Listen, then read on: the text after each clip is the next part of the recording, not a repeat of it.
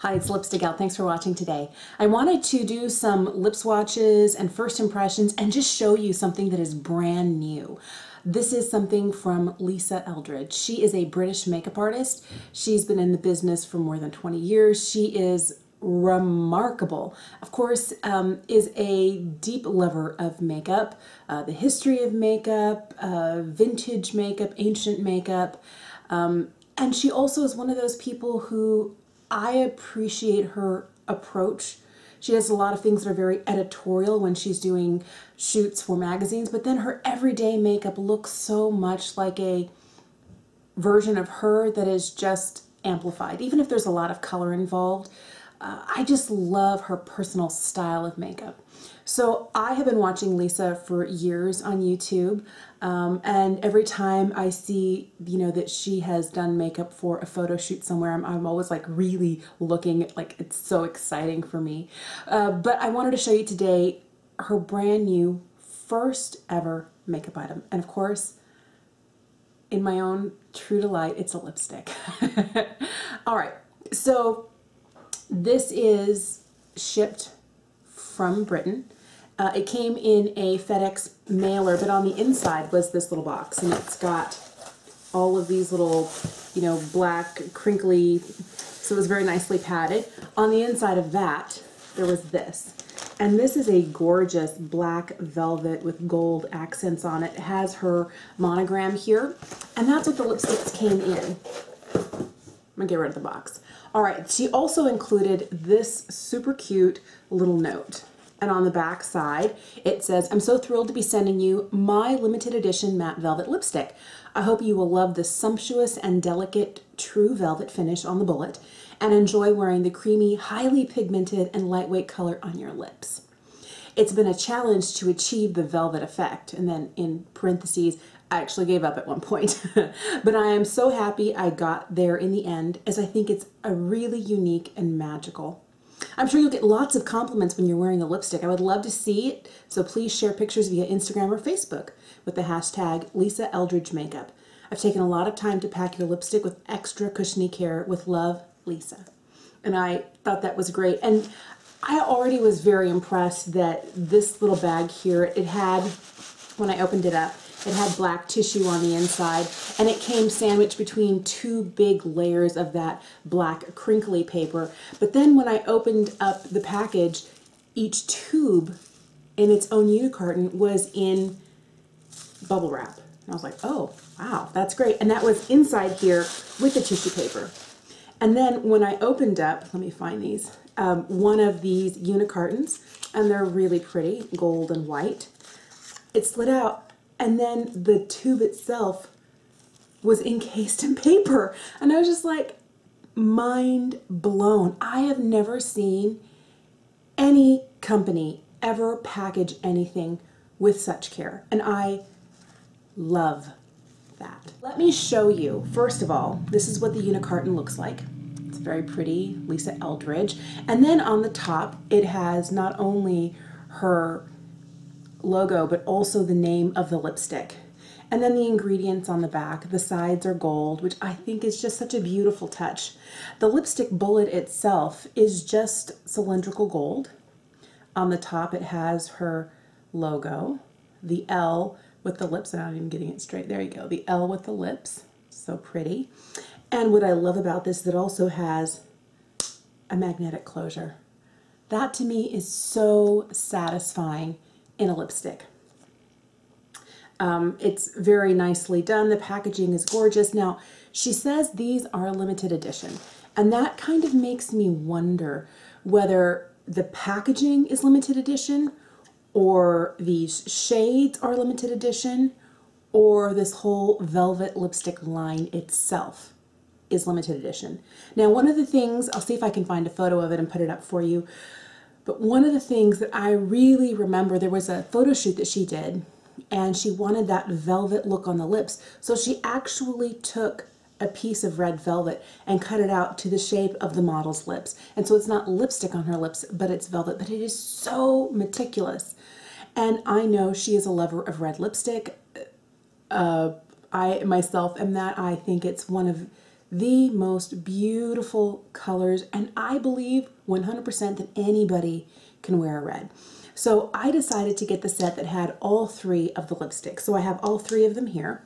And I wanted to not only talk about it a little bit with you, but also show you what the shades are and do some swatching.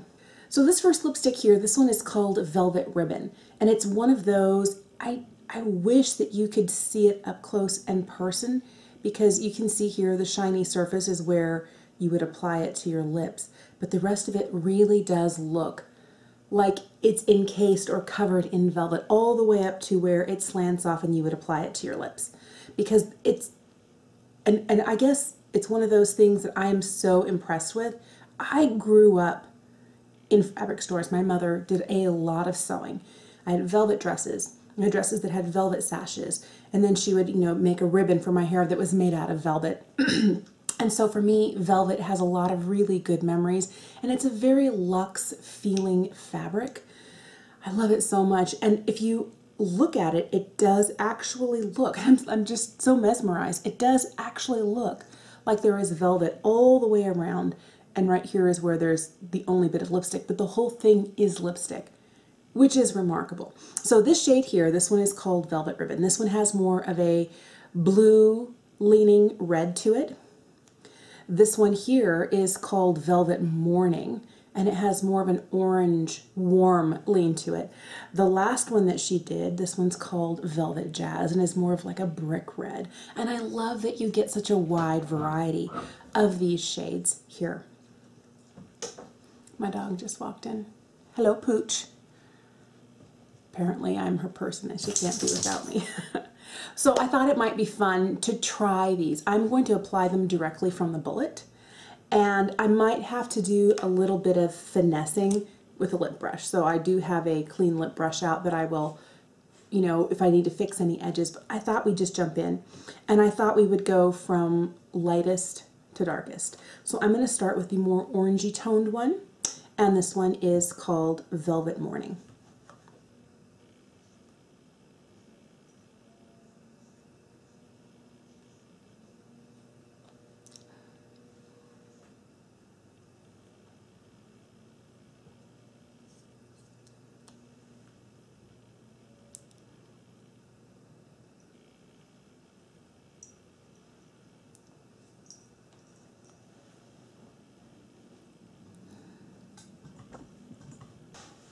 So here are what the shades look like. This right here is Velvet Morning, Velvet Ribbon, and Velvet Jazz. And you can see the change in these from really warm to much deeper and more of a bricky shade.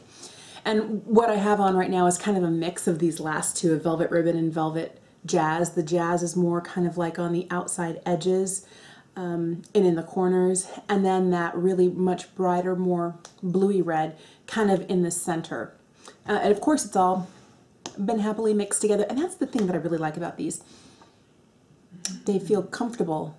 They don't feel like a really dry matte lip. And I have some, and I don't know that maybe I'll just tell you which ones they are. I have some Anastasia and some of the really matte mattes. I forget what the name is.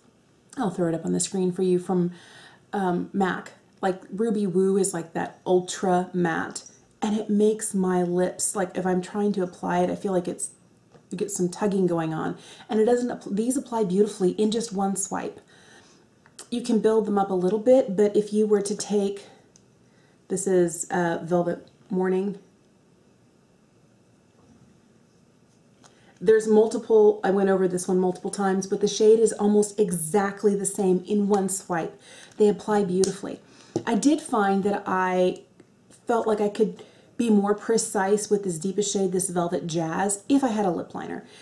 Because the deeper shades go, I think I have a fairly steady hand until I look at the edge and I'm like, oh, not so steady.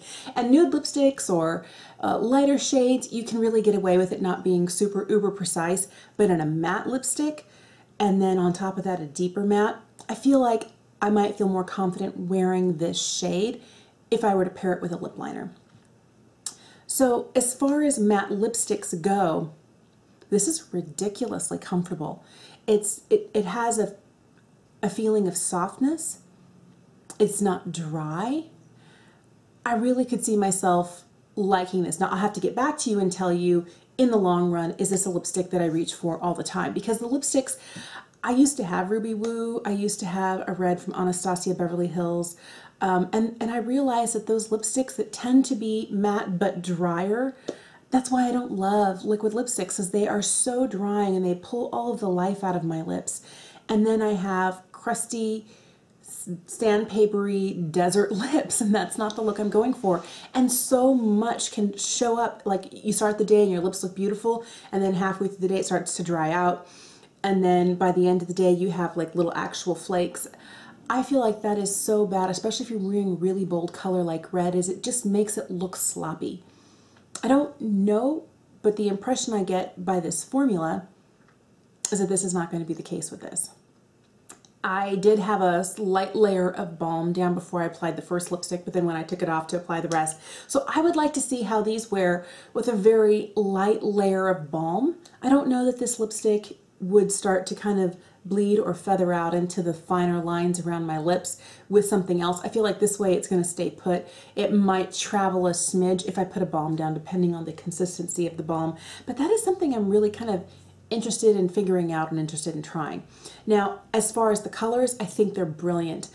I have just recently fallen in love with an orangey red, and I love the way it looks with my skin tone. It's just, if I were to whiten my teeth more often, chances are I'd wear it more often.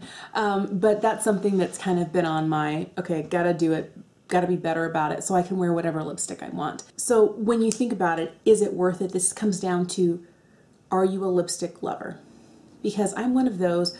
Now don't get me wrong, I do have some drugstore lipsticks, but my most beloved lipsticks are ones that come in gorgeous packaging and have gorgeous formulas. I've never felt a formula like this at the drugstore. It's lightweight, it's fully opaque, and the ones that are lightweight sometimes aren't always like the feeling of it lightweight on your lips. I've tried a couple mattes from the drugstore and I haven't tried a ton, so maybe you can tell me, is there something out there that might be similar to this? They don't always have a beautifully full opaque. Okay, fine. Or it's not a matte lipstick, or the matte lipstick itself tends to be really drying. I don't know yet, but I can usually tell when I'm applying it if it's tugging and pulling, like if my lip starts to move like this as I'm trying to pull the bullet across. I know at that point that this is going to really suck the life out of my lips. This has a nice glide and a nice slip to it. It also doesn't feel like I have a really big layer no matter how many times I pass the bullet over my lips. I don't feel like I have like a lot, because sometimes if you wear lipstick, lip liner, then lipstick, and then put a little gloss on top, you can feel that layer of, and it's not just the lip gloss, but even with lipstick, if you just do a lot of lipstick, sometimes you can feel the layers on your lips. I don't really feel like I have a lot of product on, but it's really bold and it's really beautiful. I love the warm all the way to the brick red, those 3 shades. I think these are great. Now, I don't know. I remember reading these are limited edition. It says it in this little note that she sent along, limited edition. But somebody asked on Instagram, are these limited edition, like never coming back? And she says, I don't know, we might re-release them next year. And at that point, my question is the packaging limited? Are the shades limited? Maybe they will re-release these shades in different packaging when they release maybe a wider range of these velvet lipsticks.Maybe they'll have 10 to 12 shades and these will be somewhere in the mix. I don't know.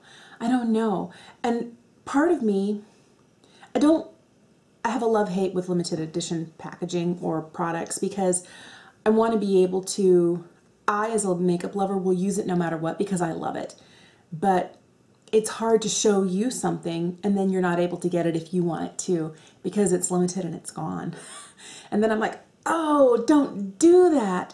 But I don't know. If I were Lisa, I wouldn't change the packaging. I kind of would be surprised if she did. It's got this beautiful detail on the top, the L with the lips. It's just gorgeous. And the magnetic closure to me is just like, ah, like little angels singing when things like that happen. I think these are beautiful. I think everything about these are fantastic.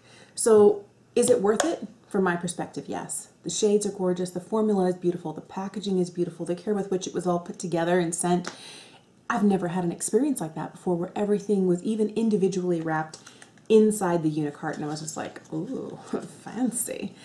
And I think that for the price that you pay, you're really getting a luxurious product. But then you have to ask yourself, do I wear red? Do I wear mattes? Do I like traditional lipstick bullets as opposed to something that comes with an applicator like a liquid lipstick?